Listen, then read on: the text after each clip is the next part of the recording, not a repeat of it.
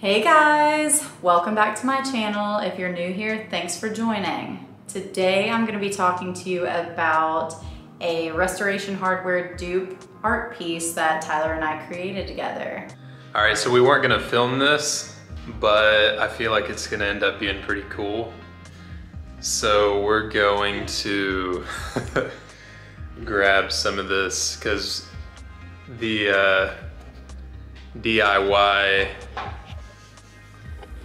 home stuff gets real around here. Doing this the hard way, but it'll end up having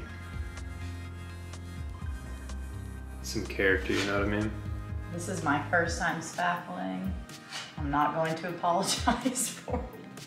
I'm sure my technique is not what it should be. We've deconstructed the bed for like the 20th time. We've been back and forth on what kind of bed frame we want.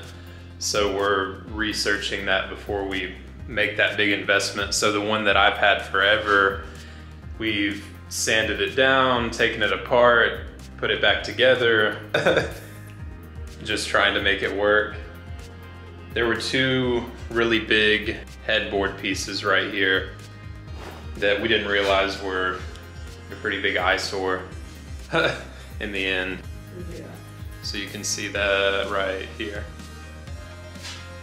And now we're gonna take a different approach. Lindy wants to get rid of this rusted brown piece that we have mounted on the wall. Old shelving piece, like from, I don't know, I think it's like 50 years old. And my mom and I originally redid this for my apartment years ago to be the actual headboard. And I loved it then and it fit my aesthetic then. Obviously it does not fit our aesthetic now. So I really prefer having minimal brown tones in our house. Like this is fine, like small pops, we have a few throughout, but like this is just too much. It needs to be muted. I know this now after staring at it for a while. It needs to just kind of blend in with the wall because I feel like it's fighting with all the other stuff. You want to show all the products? Okay, yeah. Hold on. Had a brain fart. All right, the original way that we were gonna do this didn't work, but we kind of had an idea that that's what was gonna happen.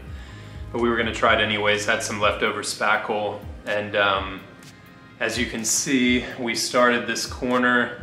It's not really grabbing the metal very well, so we've gone out and got some new product.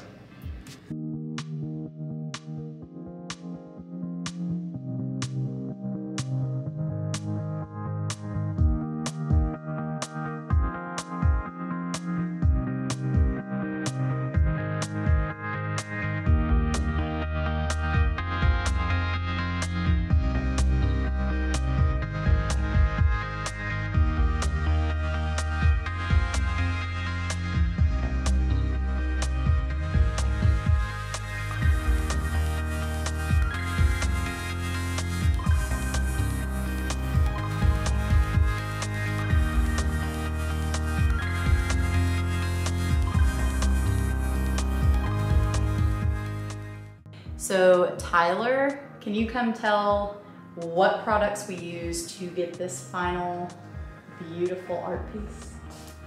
Yep. When we started, we had regular spackle that you use for just like filling nail holes and things like that. And then there's a bunch of little diamond-shaped holes throughout the metal. So a lot of that was pushing and falling through the backside. So we went and bought some fiber tape.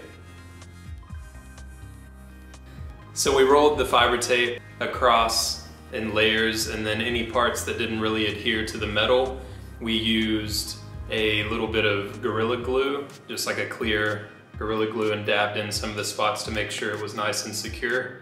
Once we finished that layering, we were able to put a layer of Kills, all purpose. It's Kills 2. Once that was dry, some better spackle. It went on really well with a palette knife, and we both put that together and covered that entire space. Once the spackling paste dried, we went back over it with another layer of the Kills 2, just to seal that off and prep it for paint. Then we did this color. Which, before I get into the colors, little Home Depot hack.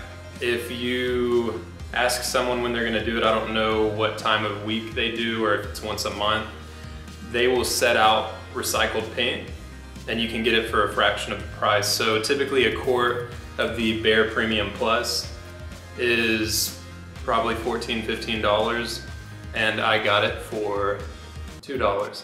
And one of the smaller versions, again, $3 or $4, $5, got it for 50 cents. So we started out with a more oatmeal khaki color. This ended up being too dark, so luckily the shoelace color came in handy, much lighter. We combined the two and it gave us the exact color that we wanted. We had wanted to copy our sheet color of, we have 3 different pillow colors. We wanted to do our center pillow color, which is probably a shade lighter than oatmeal. Thank God, hit the nail on the head. At first it didn't seem like we were going to, so white and then that color. So we got it, thank goodness. Because the other, like this one, was a little too khaki. Not that I don't love khaki, but it just was, I don't know, it stood out too much on the wall. So well, we were trying to get away from brown. God. Yeah, we were. And we had our tumbleweeds, what's the word, hanging kind of like this on one side. We framed our bed with them. Much happier with that. They came from trips. We always pick up things from the land, like whether it's the beach or the mountains or the desert, we always bring something home from the actual land and try to incorporate it into our house. So you'll find a lot of those things, aka really earthy. Yeah, which is why we tried to go ahead and do something to contrast all the earth tones that we have. The rusted brown was perfect, but it was almost too much. It kind of blended in and made, it was like brown, brown, brown. And so this really broke it up, kind of going more of a modern route. So, hope you enjoyed this video. If you want to see more of us doing some fun house projects or projects in general, we will be doing plenty. We always find something to do. So let us know. Say something in the comments below. Like, share, and subscribe. Right. Thanks. Thanks. See you.